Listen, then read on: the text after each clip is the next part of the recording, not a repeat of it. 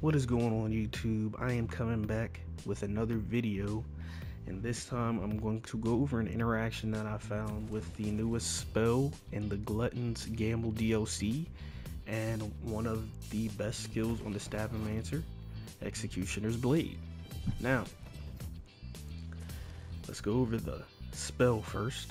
So we have Garlic Breath. Now, I don't think a lot of y'all have this because y'all know how the drop rates in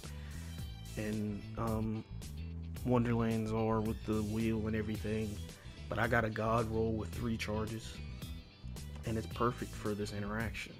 So this spell summons a pulsating nova on the player and on critical hit knocks down enemies.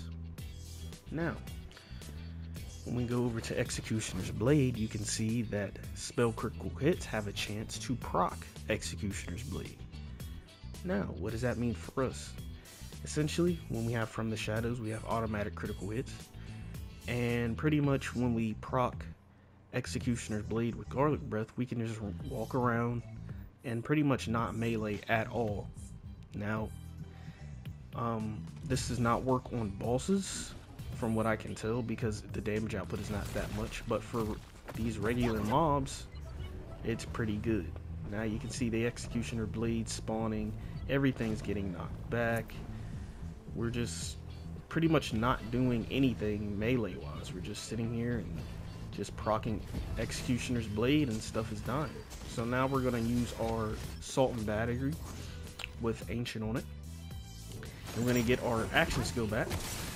I'm going to show you all this one last time. So there might be a better way to use this spell, but this is the interaction that I've found thus far. And if you do find a better way, let me know in the comments. But just look at that. We did go down, but like stuff is still getting hit with the Executioner's Blades outside of, you know, From the Shadows. From the Shadows just lets it happen more frequently. So that is all I have for that interaction. Like I said, if you find a stronger way to utilize this spell or this interaction, whether it be a build or something, let me know. And that is all I have for y'all. I'll catch y'all later. Peace out.